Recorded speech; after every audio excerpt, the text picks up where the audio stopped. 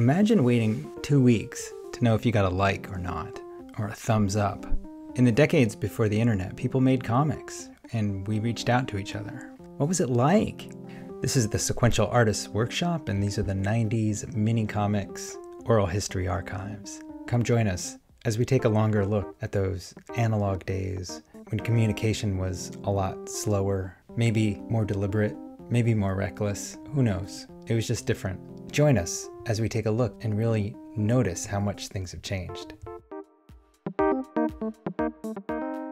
Come join us on the socials. Sometimes it's Comics Workshop, sometimes it's Saw Comics. Either way, come check us out and welcome. Hi, this is Tom Hart. I can't think of anyone from that time period, aside from Julie Doucet, whose raw imagination and raw energy was put so completely on the page as Joe Chiappetta. As you'll hear from this interview, Joe was a stalwart at a lot of conventions. He showed up at all of them, and always with his box of mini comics in tow. His comics were energetic, full of ideas, but also were about his new family, and as such, were pretty unique back then. I'm happy we could include Joe in these archives, and you can hear about how much gumption and excitement there was around getting his stories out there. Hope you find this inspiring. Thanks. I'm Joe Chiappetta. It is March 20th, 2024, and I am speaking to you from sunny Riverside, California. Okay. And in the pre-internet era, so we're talking, before the late 90s, sort of before the 2000s, something like that. What kind of comics were you making, and where were you making them? And how would you describe those comics? So I was in Chicago. I was in the Chicago suburbs and then Chicago. And it was this. So this was in the 80s. And of course, I grew up reading comics in the 70s. And so in those early days of me making comics, and looking back on them, they were really raw. They were unfiltered. And it was just about it was just whatever I felt. It was a lot like expressionism. And there was some storytelling involved. Some of the comics I made in the late 80s were like, one was called Tough Horse, one was called Bash Pimp Comics, one was called Chameleon. And then that's kind of where I got my start. And it was, I think even back then you weren't even like, now people say, well, I'm going to go photocopy this. But back then it was, I'm going to Xerox this, because at least in Chicago, Xerox had a big market in photocopy machines. And so we just used the term, well, yeah, I drew my comic and now I'm going to go Xerox it and then staple it and then figure out how to get it to people. And that was kind of like how we did it. There wasn't anything to look up, or I don't remember any resource books that I read. It was like talking to other people that were also doing this. And we didn't find each other all in one place. It was scattered and we had to find each other. So let's just go there. How did you wind up finding each other? So, well, gratefully, I was doing art and comics at Northern Illinois University. This was in DeKalb. So this was in the 80s. And I was in a painting class, fine art painting, with John Porcellino. And it might have been our freshman year. There's also some guys who are still artists in there, and gals, Barbara Grant, Bruce Batchelder, Mike Rendy, and some others. And they're still in the arts today, and some of them have done comics as well. But John and I really bonded and connected, and he was a kindred spirit. And so he had a zine called, I think it was, I always botched the pronunciation, but it was like Kesioki or Kesoiko. And so I did something for that. I think I got something in there for his zine, and I was doing a zine too. And so he gave me tips. I showed him what I was doing, that was kind of the beginning of, oh wow, there's other people, there's other kind of people like me out there. And that was so refreshing, because we were few and far between. even in, I was in the art program there. It was it was a good degree, 4-year university, Northern Illinois, great state school out in DeKalb where they invented barbed wire. But there weren't a lot of zinesters out there where there wasn't a lot of other people that, yeah, hey, here's our community. We had to like go back to Chicago to find our people. So how many would you print, and where would you where would you give them to, or get them to, or sell them at, or what? Yeah, so I mean, we're talking, this is in the 80s, so some of this is sketchy information, but from the best that I could remember, I would print maybe, it probably started out like at like 5 at a time. And, this was before they had and when you staple them, like I know later they sold the machine where it was a long stapler that would staple them without bending it.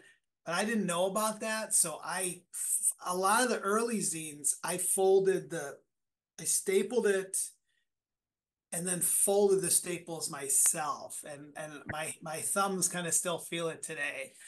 Because you're just pushing those staples in on each copy. And then later, John's like, yeah, there's these long staplers. I'm like, what? Like that you don't have to fold them. And I was like, oh, I gotta get one. And so, you find out where to get one. And again, there's no internet back then. And so, yeah, it was probably that. And then eventually, once I got a little bit more of a following and people were like, hey, this is good. We want to read this. We want more. I started maybe doing 50 at a time, then 100 at a time, then, a couple hundred at a time. That's kind of how it grew from there. Um, and you were drawing with any kind of special tools? How would you prepare them for the Xerox machine? Yeah, I was in college. One of my buddies called me Joe the sloppy artist. So I wasn't a good example. So I would use ink, paint, pens, whiteout, a lot of gluing and re-gluing. I Yeah, I probably sold a lot of the originals from back then, but there was a lot of there was marks on it. It was sloppy. Yeah, in fact, I think I have some of the comics here. Um,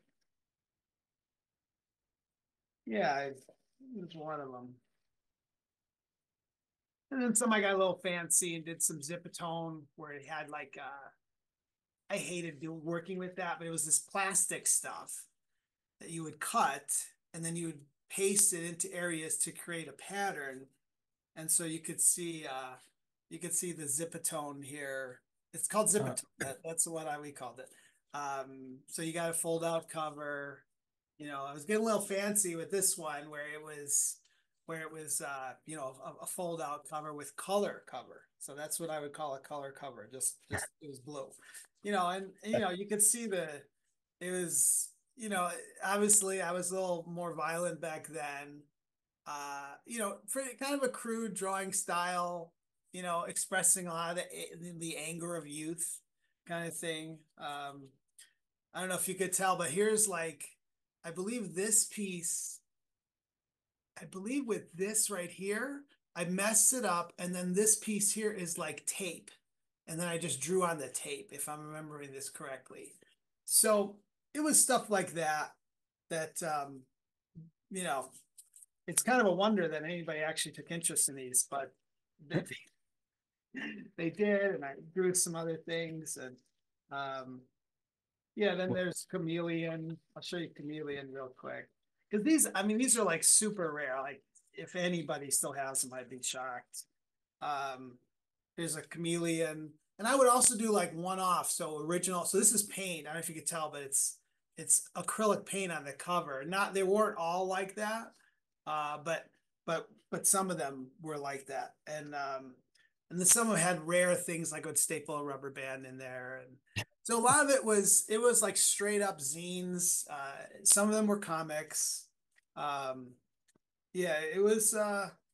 Some of them was pop art influenced. uh, uh, So yeah, that's what I was up to, and it was a vibrant art form. We felt like we were on the cutting edge. We were onto something, and the people who found each other were like Yes, somebody who gets it. And we realized we were onto something new that hadn't been done at this level before because of the advent of cheap printing, that it was accessible to anybody. You didn't need an invoice. You just go in there and you make your prints. So we were onto something. Um, wow. Now this is before you're talking about working alongside the John Porcellino, and this is before either of you did the zines you're most known for.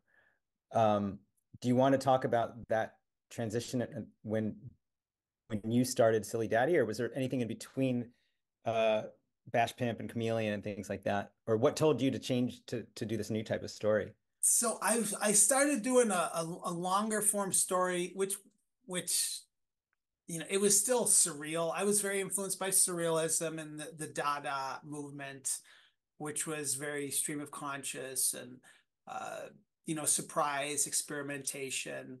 Um, so I put some of that in a longer form story called Tough Horse, and it was, in retrospect, it was pretty goofy, but it was about a horse who was basically like a person, but he was a horse, and he wanted to have a girlfriend, and he had adventures and things like that. I have one of the copies here.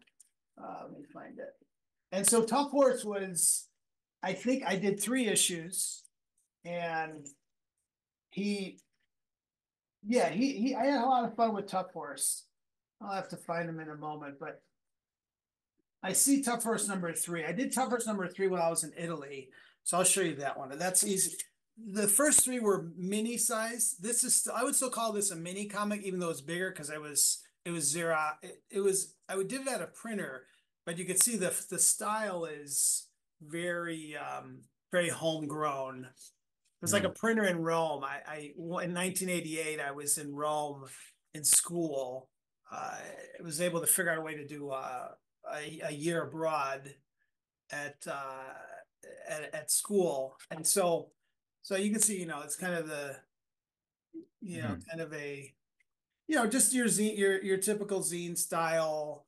There's a lot of ink, a lot of expression. And then from drawing, it was drawing, from life. This is the one of the fountains there, and I added some weapons to make it turn like into a story and a narrative story. So this was the final one that I did of Tough Horse, and there are other zine sized ones. And so after that, I'm like, okay, well, what else do I want to do? I wasn't sure, and then that led to, well, in the 90s, uh, then I became a dad, and then how do I what do I want to say to other parents? I didn't know what I was doing, didn't really have a moral compass. Um, I was just kind of winging it. Wouldn't advise that for parents. And so I was just kind of writing about my experiences. And then that all became Silly Daddy Comics, which was mini comics that uh, I yeah, that's I think how we met eventually, where put these out. I think I probably had like Tough Horse and Chameleon and Fact Sheet 5. Um, and then there was still the way to distribute. Um, that was the main catalog I was in. I think by then John might have been thinking about his own distribution, but then I started going into stores and getting them in record shops in Chicago, and then so then once Silly Daddy came around, then I would put the mini comics in the record shops and the hipster cafes and stuff like that, and that was just love that scene. Were the cafes and the record stores, did they want to take your mini comics and things? And how did that work? It was most of the places where it was too easy. It was like you go in there, you're like dressed in t-shirt and shorts. You're just, like just someone off the street.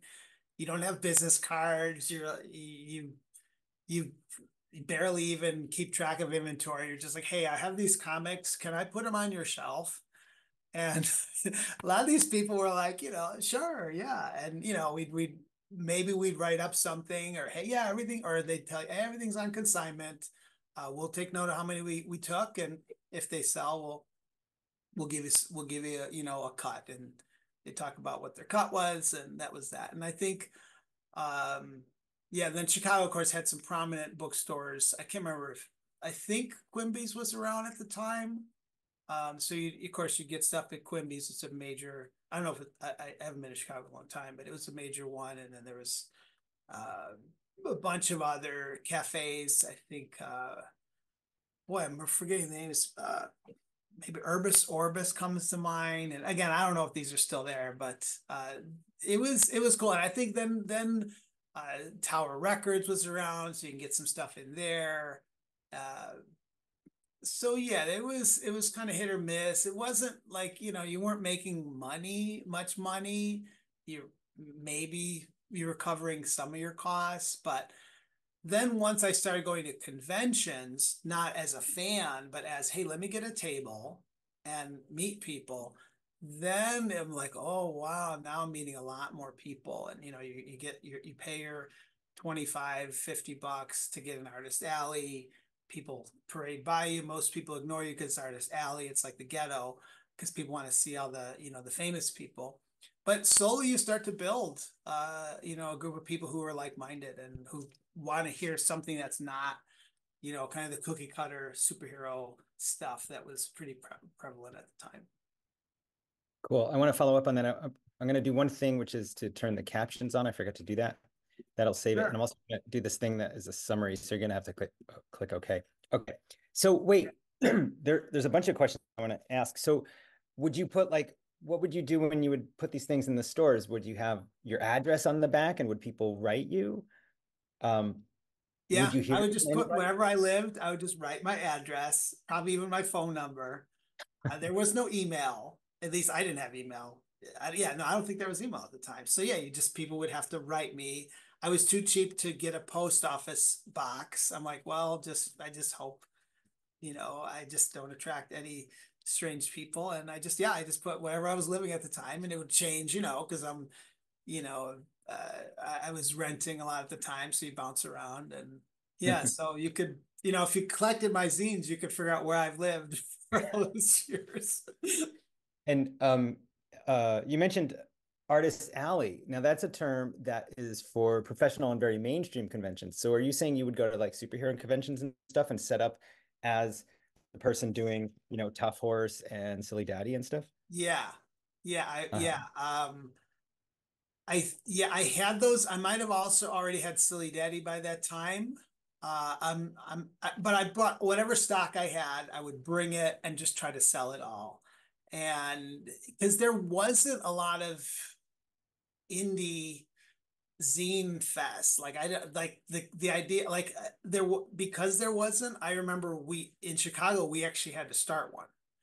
And I think it was called UPC, the Underground Press Conference. It happened, I think there were two of them. And I think one year I even got involved in organizing it. And it was great. It was all your peoples. They come together and they have tables. And, it kind of felt like we brought, the San Francisco vibe to Chicago. I think one year was at UIC, University of Illinois, at Chicago. And then the other year we actually had it at the Chicago Culture Center downtown. And it was, yeah. So we had to create them. There wasn't a consistent schedule.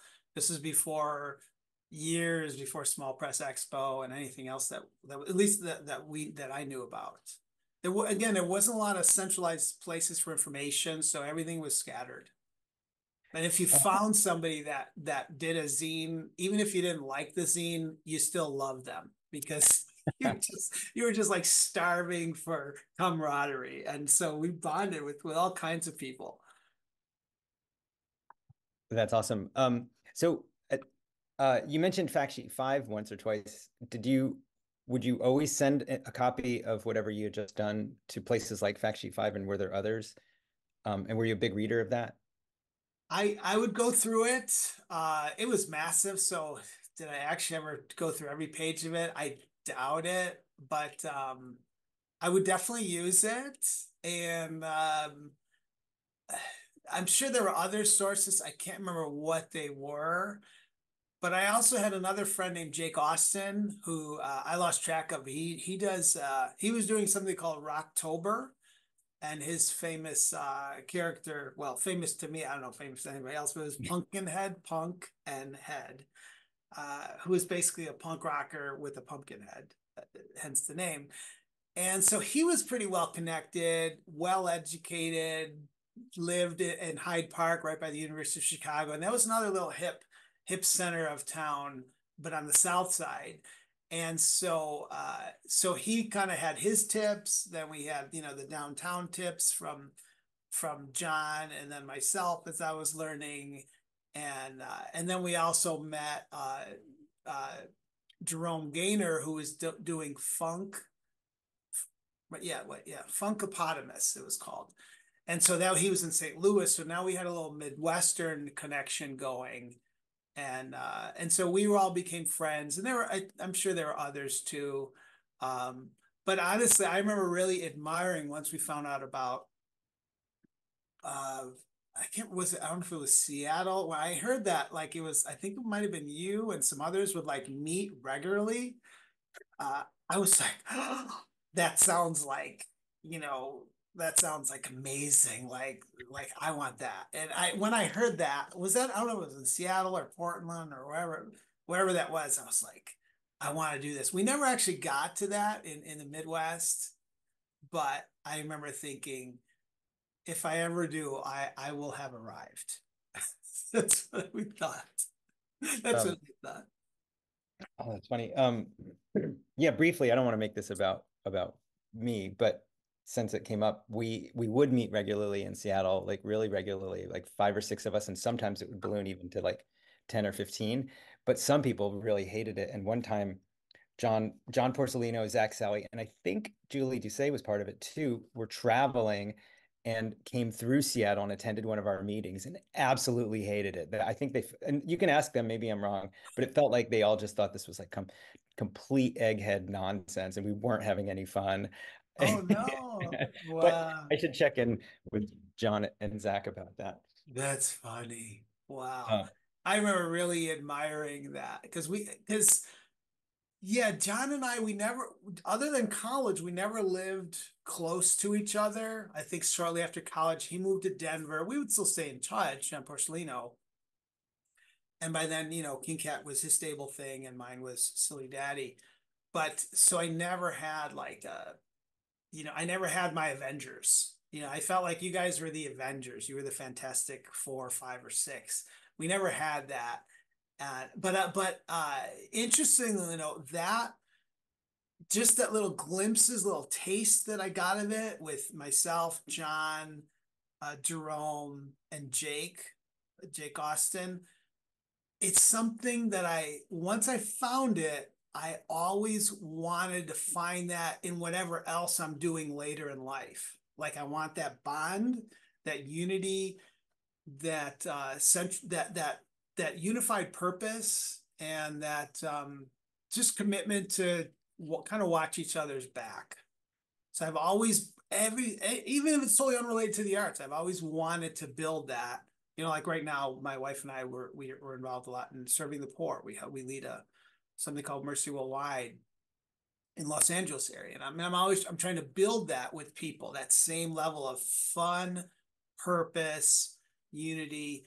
And yeah, we had that was my first taste of it in life. You kind of get it in sports growing up if you're a good team or a decent team and you have some surprise wins and stuff like that. So I had a little bit of taste of it, but really the first meaty taste of it was in zines. wow. Well, that's a great connection that I hope people will respond to. Well, I want to keep going and ask specifically about Silly Daddy, which is the thing you're most known for, because now I think we're talking hundreds and hundreds of copies, if not quite a few more. I want to know how many issues of it you made, but also you seem to tell me if I'm wrong, but you seem to be kind of a relentless promoter of it once you got up and running in a good way. Eventually everybody knew Silly Daddy, and it seemed like because you wanted people to know about it. Yeah, yeah. Well, so by then it was like okay, I have a daughter and she's a baby and I'm married and we don't know what we're doing. And so I either have to make money at this or possibly do it as a very side business. And maybe I never do another one again because I'm, sucked into, working 40 plus hours a week to make ends meet and things like that. So yeah, I was really driven to promote it. And sometimes I think it was too much. It kind of became just excessive. Uh, but I was like you said, I really was determined to get some of these stories out there. I felt like it was important. Some of the things I was writing about, young inexperienced parents and some of the pitfalls of that, some of the victories. And yeah, it was a mission. I was on a mission to get this thing out there. And it was yeah, I'm grateful for the experience, but I'd do a lot of things differently. I would just like, if I heard there was a convention, half the time I didn't care if it was mainstream or not. I just go. I just like I'm gonna go, and these people I'm gonna figure out a way for these people to want this comic. Because by then I was a little more polished. I was writing stories that I felt mattered. Like, hey, there's never been that I know of a dad writing about parenting as a focus and being, young, going through divorce and like these are like deep matters. Like I kind of knew, and from the feedback people got, hey, I was going into a field where nobody had gone before with all these things, at least in comics. And so I was getting spurred on that, hey, I'm onto something, keep going. And so I did. So I remember this, just talking about being driven to, to promote it and stuff. I remember at like things like maybe the first SPX, maybe the second one or something, you'd be carrying around this wheelie cart full of all the issues, and you'd never let go of it. And like we'd even see you in the bathroom and you'd be like selling your comics, like, hey, do you know Silly Daddy? Am I wrong? Would this kind of thing happen? Yeah, yeah.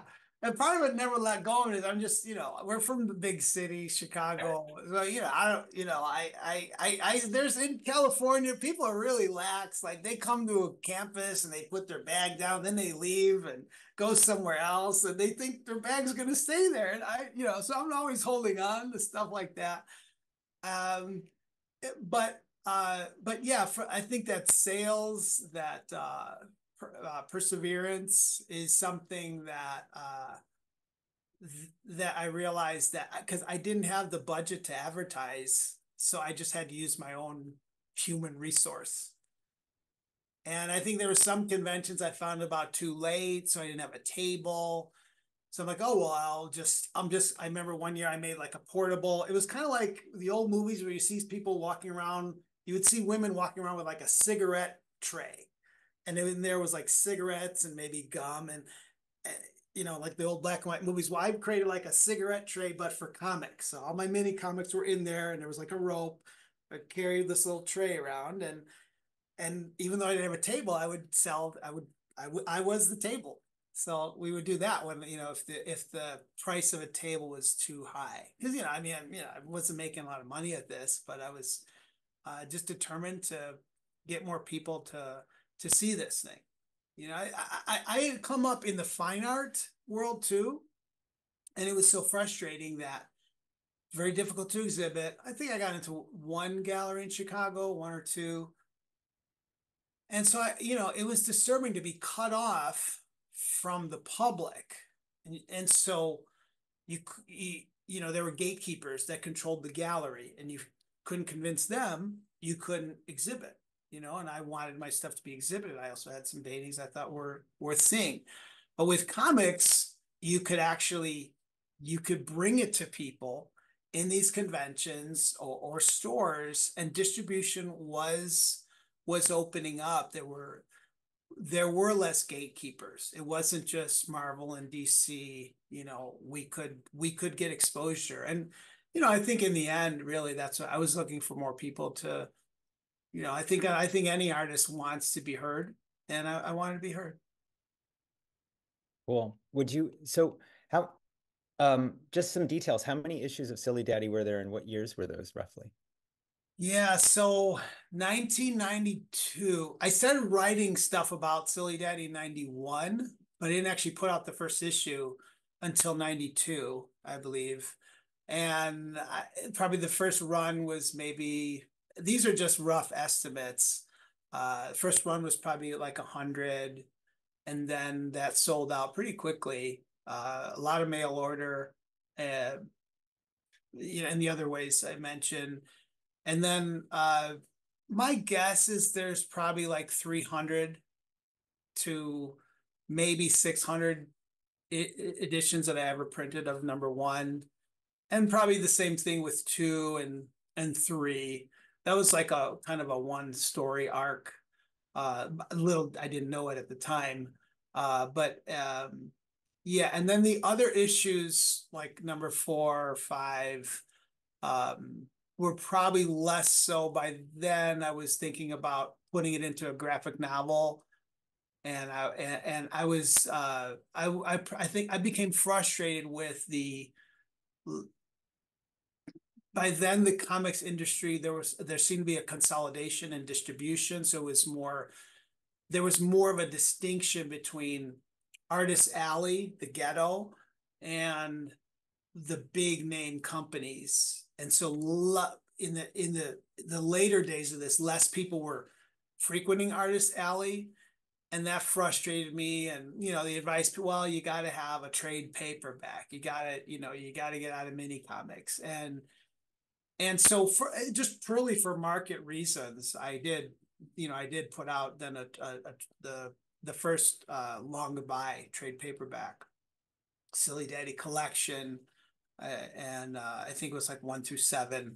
In fact, I think the issue 7, I don't think I ever actually printed as a mini comic. It was just all in the Long Goodbye, and so yeah, and then that did well at I don't know, I might have gotten some awards or some nominations and all that, um, and so that was kind of the main crux of my mini comic experience. Although I've gone back to it in various ways, not completely, but I still look for that attitude. Like if I'm creating and I don't have a mini comics attitude, whatever I'm doing on the market, I need to have a mini comics attitude, because there was a purity and a realness that the genuineness is was really important to me. And I think when I see that in other people's work, that they are really communicating and they want to connect with the reader, and regardless of what the market is telling, they need to connect with people. That was really important.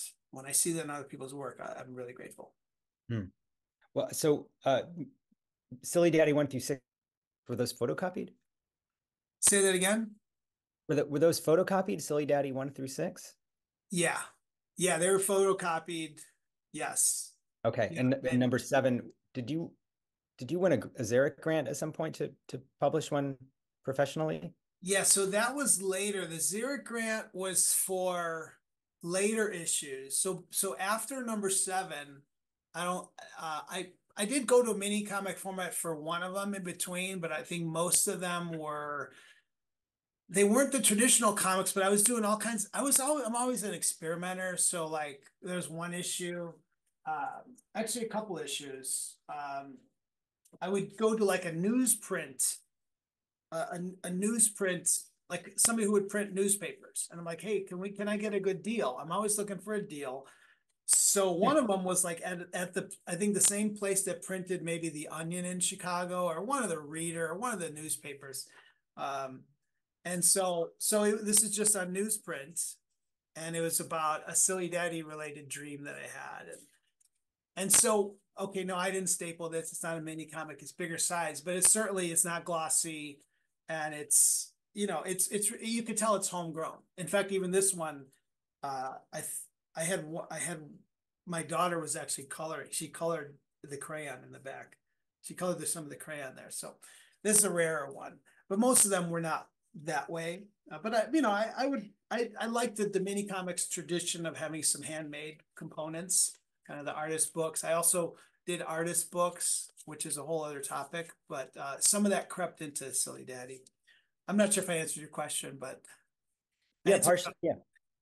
No, no, but I want to continue. There was another Silly Daddy, if I remember right, that was about this size that was also on newsprint, but was quite thick. It had a green cover, I think a circle or spiral or something. Yes, yeah, that was more of a zine. It was a story.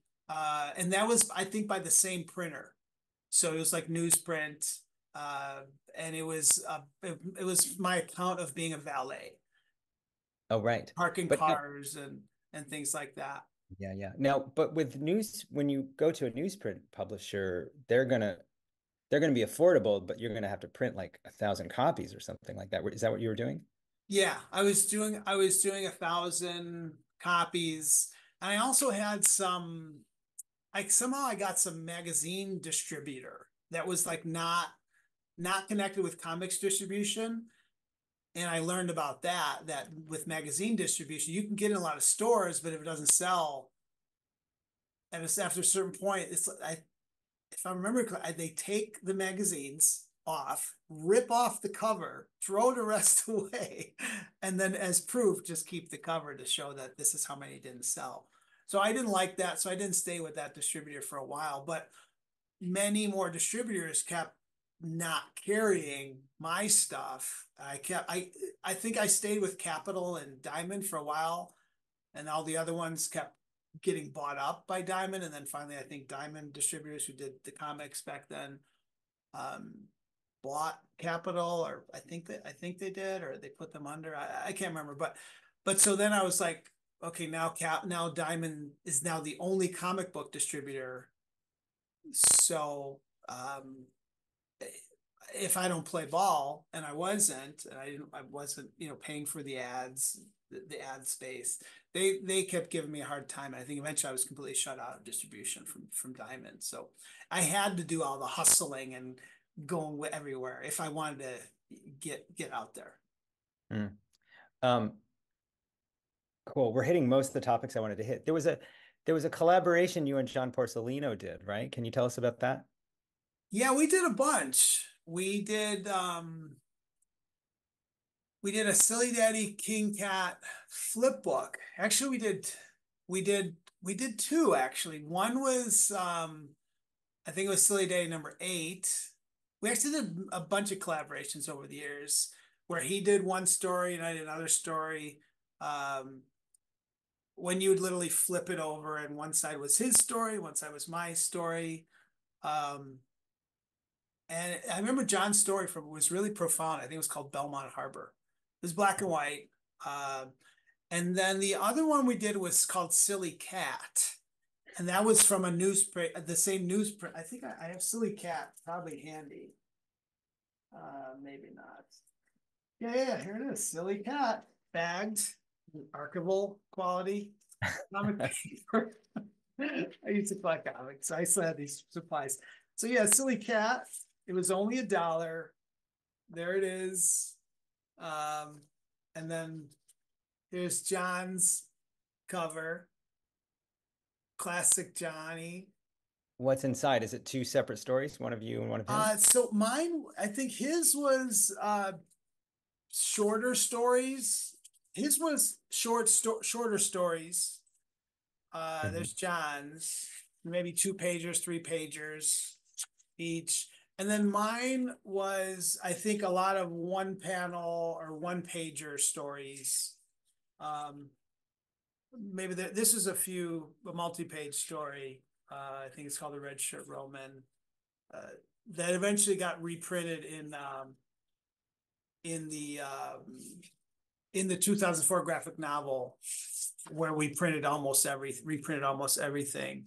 So yeah, and this was kind of like the beginning of my transition away from longer form comics, to more shorter stuff that I'm still doing today. A lot of people don't know it because I've completely left the comic book convention scene. I haven't been to one in years, but I still do comics. I just don't release them the way that I used to. So a lot of people are like, "Oh, he's still doing that?" Well, yeah, I am. So I there's other avenues that I release stuff. Oh, well, I won't. Oh, and then I also did one of the episodes that I also completely did without John's knowledge, wrote and drew and made the cover of one of the King Cats. It might have known if it was King Cat 40 or, and I mailed it to him and I said, "Hey, John, if you want, um, feel free to release this as your next King Cat episode." And he did with, I don't think, any change. And so I don't know if anybody else has done that, but I'm one of the few people who actually made a King Cat besides John. It's maybe it's King Cat 40. I don't know if I have it, but it's out there somewhere. Yeah. Let's see if I have it. Yeah, I don't know. Well, If it that comes up, I'll prop it up. I'll show you. I want to ask about why. Well, that last thing just sounds because it's zany and you love John and you love King Cat, so you just wanted to do it. But what was the benefit that you guys did the collaborations for? Was it like we'll have joint readership, or was it just an art project, or what was the purpose? It was both of those, to, and it was also, I think, camaraderie. I Hmm. think the main reason is I wanted to do something with my friend, and then there was also like a, a marketing ploy. It was like, hey, well, we could, your readers, can reach, we could reach each other's readers and things like that. And we're also, I always love to experiment, as I said. So that was a big deal. Like just breaking boundaries, experimenting is something that I like to do. To your uh, to you saying that you love experimenting and breaking boundaries, a phrase I love of yours that I still quote that I actually forgot until Dylan Horrocks reminded me was that you said about comics making. You said, "This is not the bomb squad. Take unnecessary risks." And Wow, I just, I forgot that too. That's yeah, it's a true. great, great, great phrase that I tell people.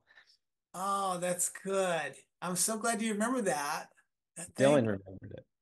Oh man, Dylan, he's great. Yeah, I still I operate, even though I forgot that quote of mine. I'm glad you reminded me, but I live by that in because it's yeah, like you said, it's you can take risks because it's where you're going to go into some new areas.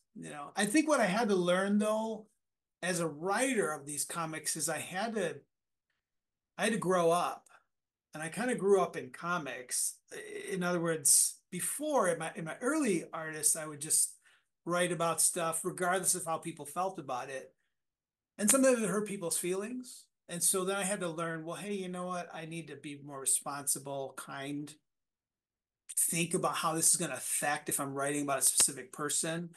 And so I had to really grow up in that area, and that took some years, but it really helped me to just be a better human being. I was not just when I started out, I was really rough around the edges. I just didn't Hmm. have a lot of, I didn't have, like I said, I just wasn't a faithful person. It's kind of all over Hmm. the place. You called yourself a sloppy artist at one point, and I'm going to bring up again. This is an anecdote. I'm not sure if it's true, but I think it's related. My wife was working a long, long time ago at Million Year Picnic, and she said they that when they would get issues of Silly Daddy in the mail to sell retail, it would come in like a cornflakes box that you would have repackaged, and like literally cornflakes would shake out from inside the envelope. Yeah, and that was because I was too frugal or cheap to buy like real packaging supplies. So I would just use my own and just kind of rig it all together, uh and it seemed to work. And yeah. Yeah, maybe I draw a little bit on it too. Yeah, I just anything to like I looked at it as a competitive edge. Like hey, I don't have to buy shipping supplies. I'm buying them for a cereal every week, so you might as well use them. Yeah. All right, couple more wrap up questions that I'll tell you what they are. One is what do you miss about that time? The other is what do you not miss about that time? And then if you have any other anecdote sort of sitting that we haven't gotten to, let us know.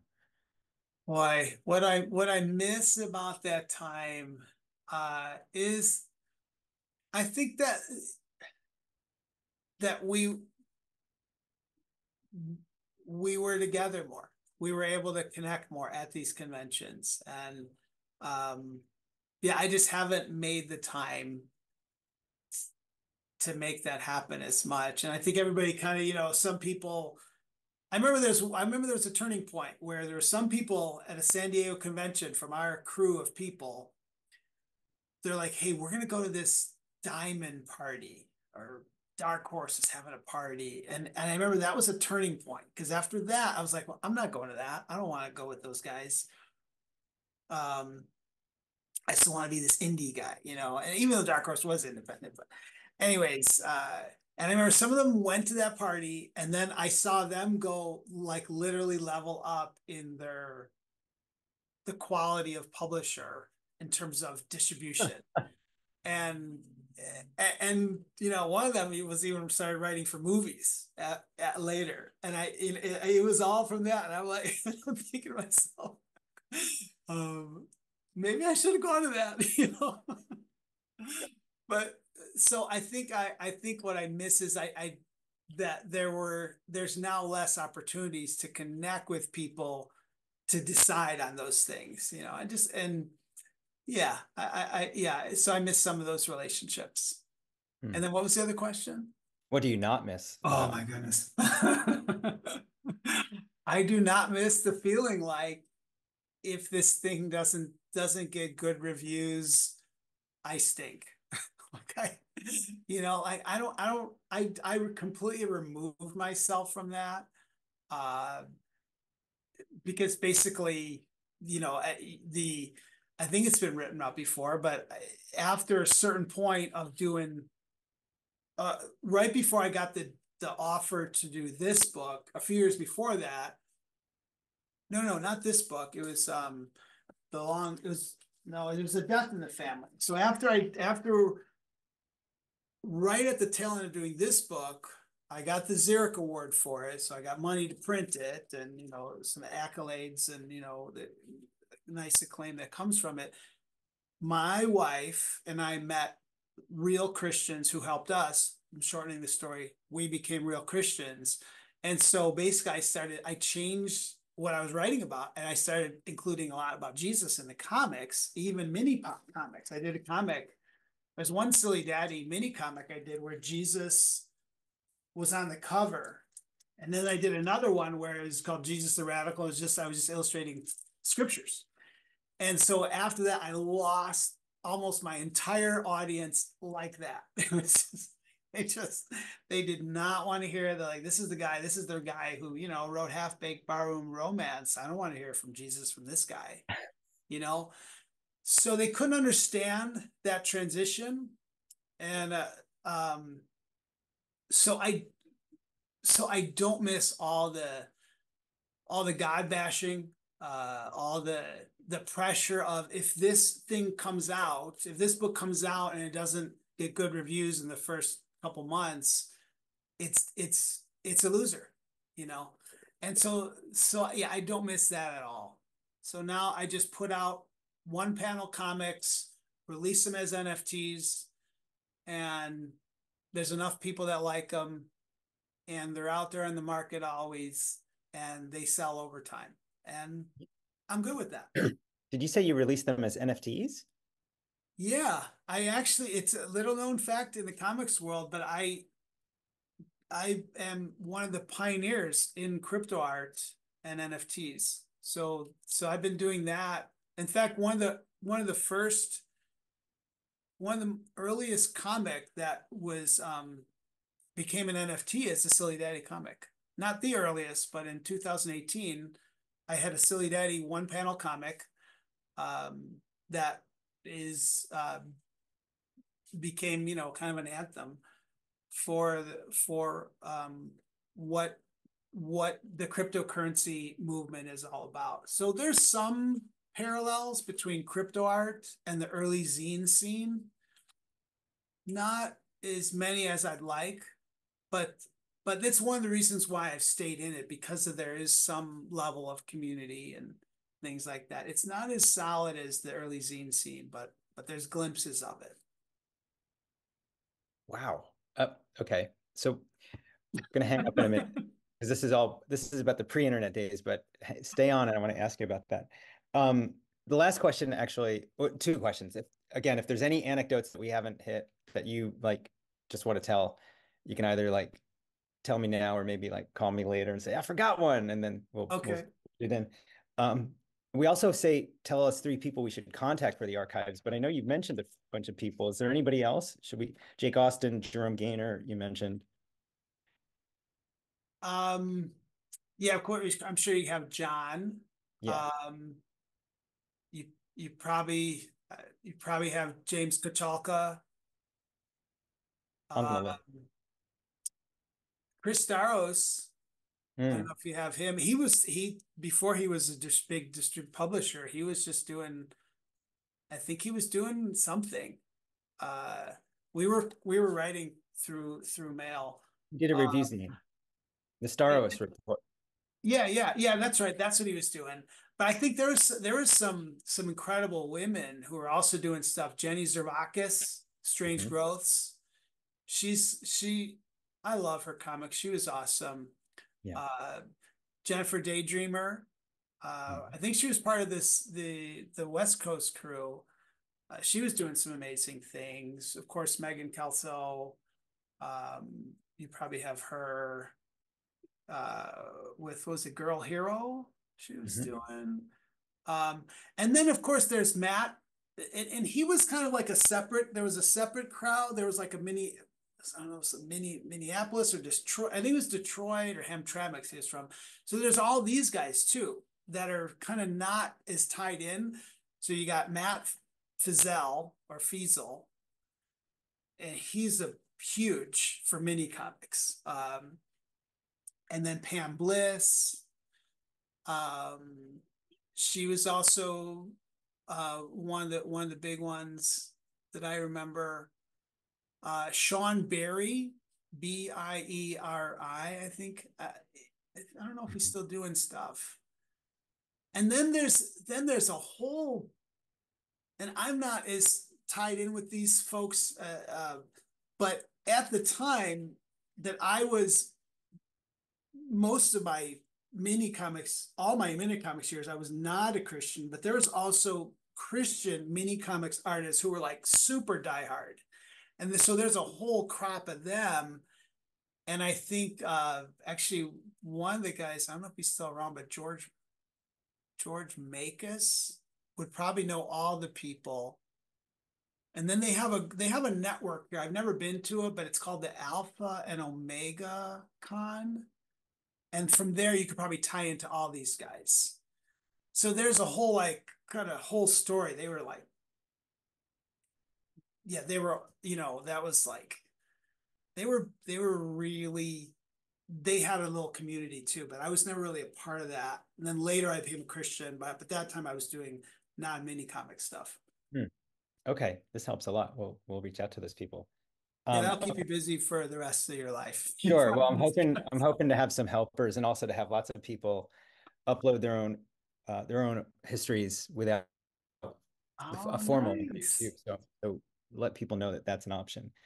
Okay, I'm going to say a formal goodbye, but I want you to hang on long enough to say an informal goodbye. So Joe Chiappetta, thank you. It's been amazing talking to you. There's so many great uh, anecdotes and pearls of interesting experience and wisdom. So thanks so much.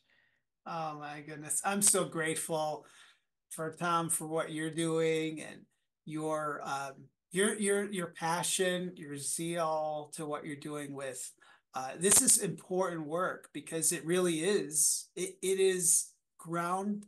We're part of a groundbreaking art historical movement that's not well documented, but is super influential. Like I know that the stuff we did, and I'm gonna boast in the Lord here. I believe God gave us the time and places so that we would then impact all these second generation people that came after us and then became like big time. where now it's just normal to have a graphic novel section of your library. But back then that was like, what do you, these are just, where do you put these joke books? You know, my grandfather would call them joke books, even if they were like very serious, but they had to look something that looked like a comic, it's a joke book. So I'm just super grateful for this important work you're doing, because people tell stories. We're all storytellers in one way or another.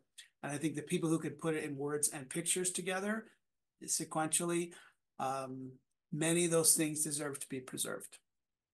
Awesome. Okay. Thanks, Joe. I'm going to hit the stop button. Thank you. Thanks for listening. This is the 80s, 90s pre-internet mini comics oral history archives. This is a project of the Sequential Artists Workshop, or SAW. You can find out more about this project or about the courses we offer, the programs we offer in comics and visual literacy and graphic novels at sawcomics.org. That's SAWCOMICS.org. You can find out how to support this project through the donate button. You can also support us on Patreon at Saw Comics. You can find more of this on our YouTube channel or through various places where you get your podcasts. You can find archives of this at the University of Florida and at our other partner institutions. And waving at you from the past, this is Tom Hart, the director of the Sequential Artists Workshop. Thanks so much for listening.